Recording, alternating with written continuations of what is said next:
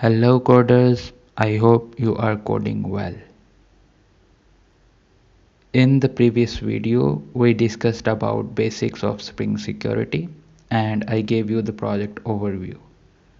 Today we will create the Spring Boot project and start the implementation by creating user entity. So let's go to Spring Initializer, and in the project I will select Maven as my build tool.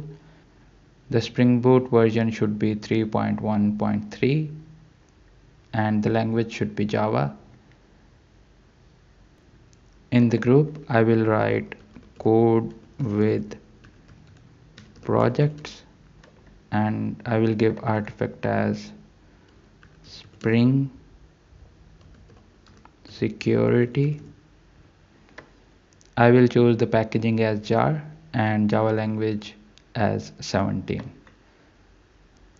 Let's add the dependencies now. First we need the web dependency because we need to create the API calls. Second, we need MySQL. We need JPA.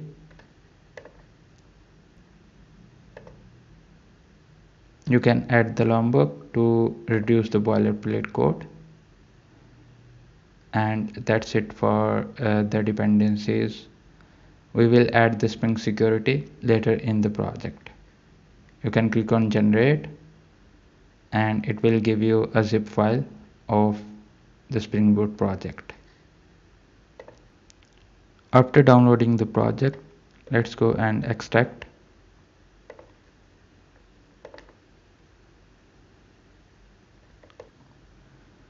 After extraction, you can open the project in any IDE.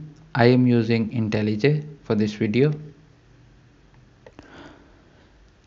After extracting the project, you can go to your MySQL workbench and you can click on this icon to create a new schema. For the name of the schema, we can write Spring_security and you need to just click on apply and apply again to create the schema. So our schema got successfully created. After project sync, you can open the source folder, main, and then resource, and then application.properties. So we'll write here some code to connect to our DB. First, you need to give the URL of your data source. You can write spring.datasource.url and then you need to give the path of your database, which is localhost 3306 / database name, which is Spring Security in our case.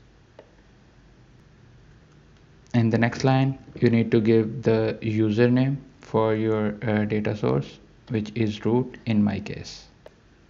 On the third line, we need to give the password for our database. After this, you need to give the driver class name for the MySQL, and then you need to give the method of DDL auto, and I'm just hiding all my SQL queries for my project, and I am setting the format SQL is equal to true.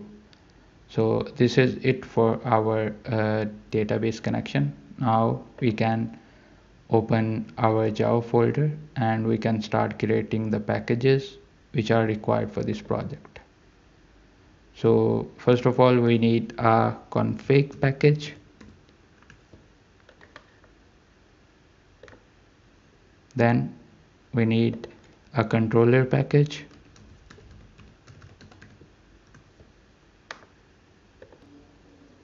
After controller, we need the entities package.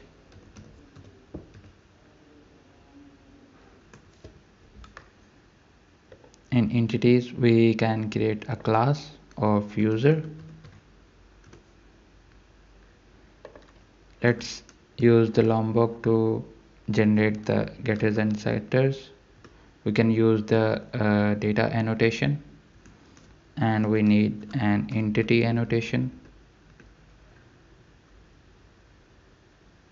The last annotation is table.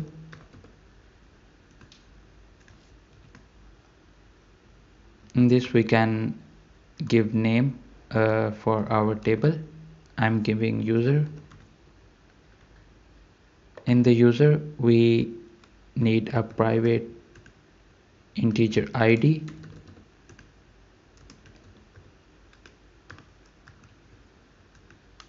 Let's annotate this as ID.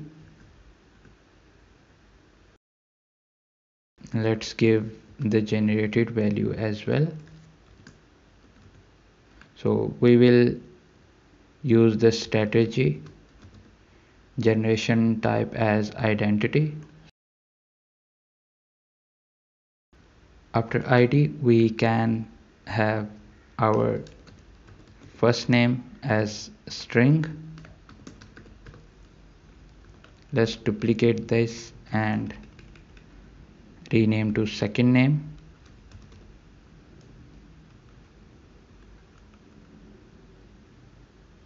Then we need email of the user.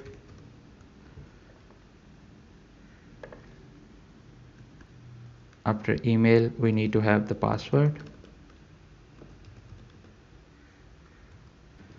After password we need to store the role of the user. So to store the role we need to create another enum.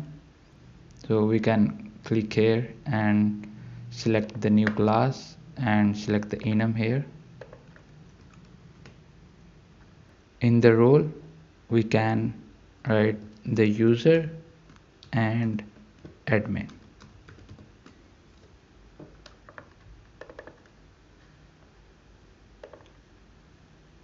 Our user entity is almost completed. Let's create a repository folder.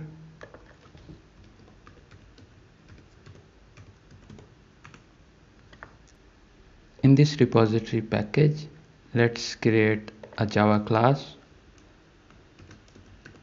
user repository, and this should be an interface. Let's annotate this as repository so we can have the basic methods of the JPA. This repository should extend the JPA repository, and here we need to give the class name and data type of our ID. Let's import this user class. Let's run this application to see if the database connection is correct.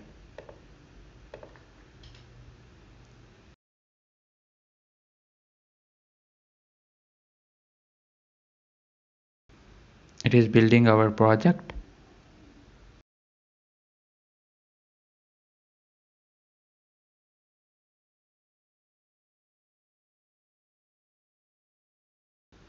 As you can see, our project is up on 8080. Let's go to our MySQL workbench and refresh our database. And in the tables, we got the user table created. That's it for this video. And in the next video, we will add the Spring security and add the register API call. Please subscribe our channel for more videos, and if you have any questions, comment down them below.